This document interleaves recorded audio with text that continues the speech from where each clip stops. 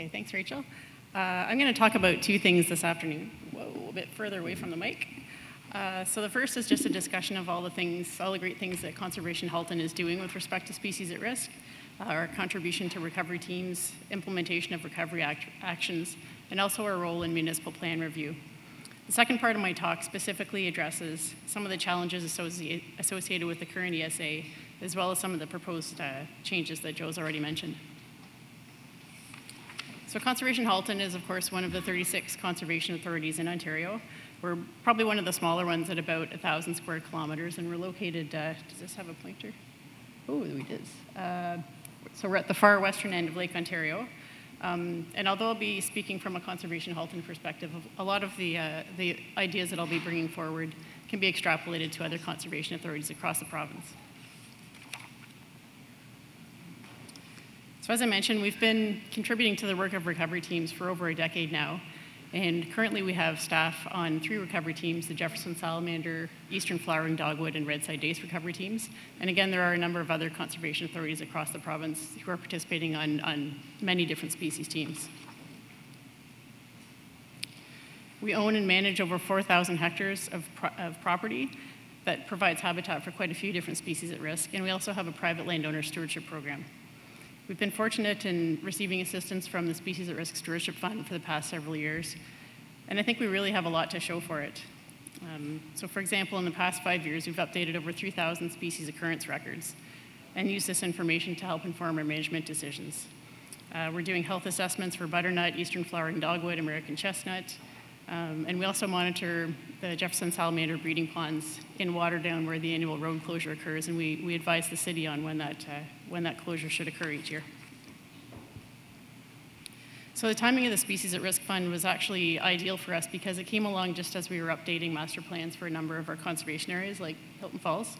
And if you have a look at, this is sort of the before image, before we started undertaking these really an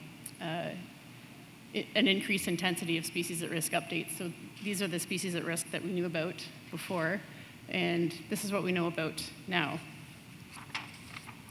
So obviously this information was quite directly relevant to the master planning process in developing zoning that would be protective of the areas that have species at risk. And we also learned a lot about where our trails are and where they should and should not be in the process. Uh-oh. There we go. So once we had a better handle on where our species at risk actually were and how many there were, it allowed us to make some specific management recommendations to protect them. The picture that you see on the far right here is a small boardwalk and an observation platform that we built overlooking a Jefferson Salamander breeding pool where we had been experiencing hikers and dogs going off trail and splashing around in it. So we built this boardwalk to try to contain them, and we also installed some educational signage just explaining why the boardwalk was there and encouraging people to stay on trail. This other picture is one of our private landowner stewardship projects. So these horses are in a wetland that's directly adjacent to a Red Side Dace stream. So obviously it was a pretty high priority to fence the horses out of the wetland. We arranged for an alternative watering source for them, and we also made some improvements to channel morphology.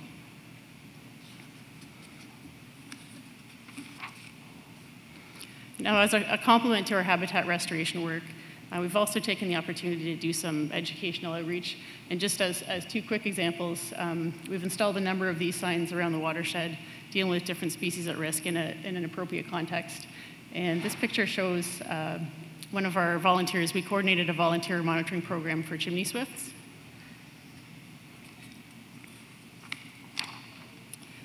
Okay, that's the end of the visual stimulation, unfortunately, because we're going to talk about planning for a bit.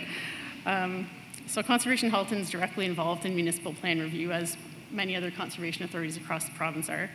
And traditionally, the approval for Planning Act applications has been municipal affairs and housing, but delegation for approval of many of these applications has been delegated down to municipalities in many cases.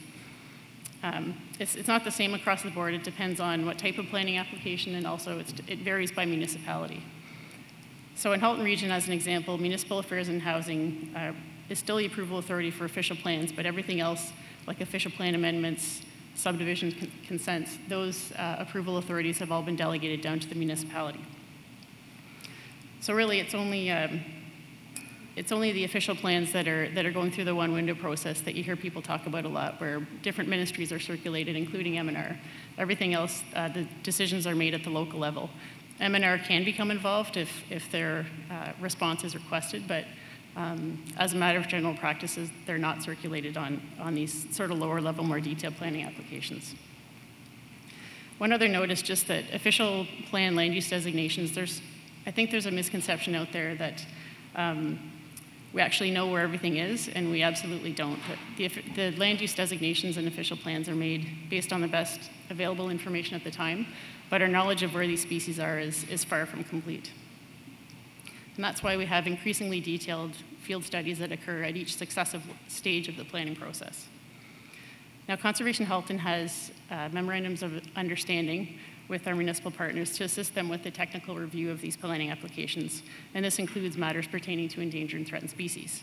So, of course, the endangered and threatened species policies of the PPS are separate from the ESA, so we also try to refer proponents to the ESA for consultation if we encounter species at risk in our reviews.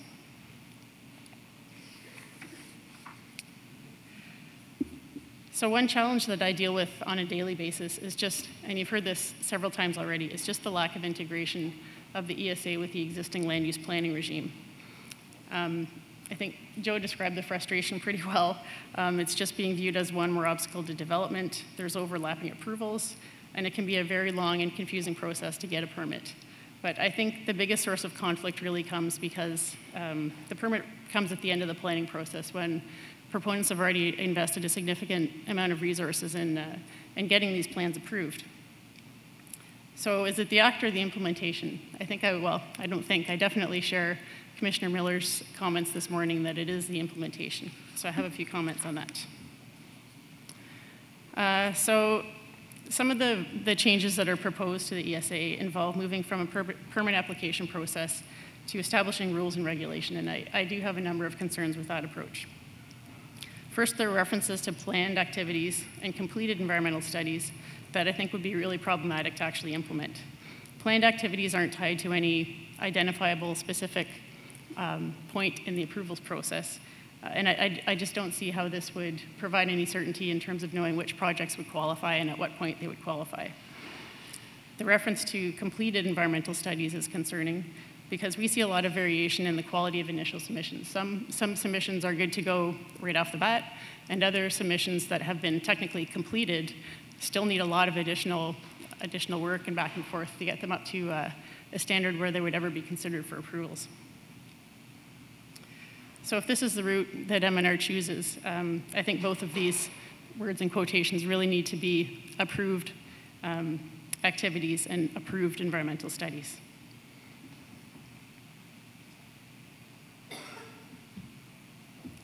It's not uncommon, of course, to have more than one species at risk on a site, and sometimes their habitat requirements can conflict. Now, these projects would really have to be processed as a permit as opposed to using rules and regulations, because you need to balance the needs of all species, and you need a real live human being actually looking at the site to be able to do that. And just as an example, I was on the Asable River recovery team a number of years ago, and that plan addressed the needs of, it was an ecosystem approach that assessed the needs of fish, reptiles, and mussels. I was on the team as the reptile person, and there were various other species experts, but the problem was that my turtles were eating the mussel experts' mussels. So it made for some interesting discussions, but it just highlights the importance of keeping the human factor in this and having someone looking at things from a holistic perspective. In terms of the requirements of other regulatory agencies, it may not even be possible to come up with a standard set of rules that would be compatible with everyone's requirements. So for example, there may be something proposed for a red-side day stream that would be great for the fish, but if it's going to increase erosion or flooding potential downstream, you're not going to get a permit from the Conservation Authority anyway. A lot of the BMPs for aquatic species that I've seen in the EBR posting have actually already been required under other legislation for a number of years, and yet we still have an ever-growing list of species at risk, and many of those that we have been uplisted from threatened to endangered. So again, a site-specific permitting process would let you really tailor those overall benefit conditions to something that actually may result in something better off. And finally, I have concerns that MNR has actually sufficient capacity to monitor a registry-based approval system. And if that's the case, then I just don't see any incentive for proponents to actually use it if the monitoring and enforcement side of things is inadequate. I also have some specific concerns about the transition provisions, because the language used in the EBR posting refers to minimizing adverse impacts as opposed to overall benefit, and those are two very, very different thresholds.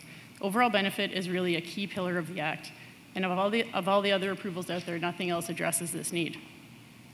There's a reference to the 65 transition species that were listed as endangered and threatened as of 2007, but they weren't regulated under the old ESA. At the time, and habitat protection for these 65 species was put on hold for 5 years. And in reading the EBR posting, it sounds like that transition period is in danger of being extended even longer. There were also a number of industries in 2008 that were given the option of negotiating agreements that would exempt them from the overall benefit provisions of the Act. And again, it sounds as though those exemptions may continue. I think the net result of all these proposed changes is that you would end up with a really convoluted regulatory framework that'll be even more complicated to work through than it already is.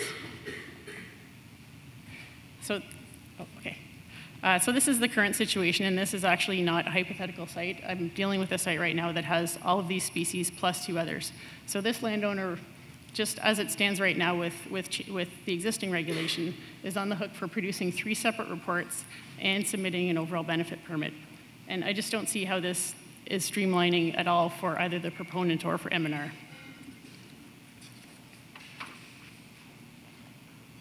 Okay, enough complaining.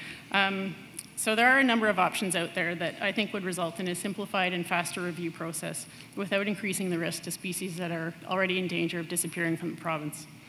The first is delegation of approval authority for C permits to the districts. This is one of the recommendations from the ESA panel's report, and I'm really not sure why it hasn't already happened. I agree there has to be some way of dealing with situations that come up right at the end of the planning process, but it should be done through the permitting process instead of rules and regulation. If avoidance or mitigation is just not going to happen, then proponents can do off-site compensation. The key here, though, is that it has to achieve overall benefit. The development of BMPs is really a natural outcome as the ministry gains experience with the legislation, but again, it should be implemented through the permitting process instead of deregulation. And this is an area where I really think that recovery teams are being underutilized. Finally, it needs to be recognized that MNR can't do this alone, and it's not working to have the ESA process operating in a totally separate silo from the rest of the land use planning framework. There may be opportunities to delegate some approval authorities to the conservation authorities, similar to DFO's fish habitat referral process.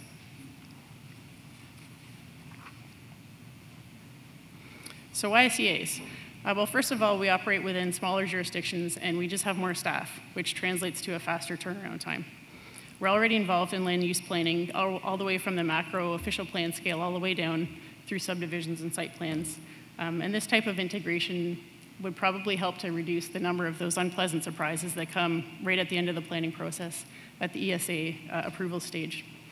We do try to be integrated as much as we can now, but it would reduce the amount of back and forth if we actually had the authority to make some calls on MNR's behalf and sort of sign off on the easier ones.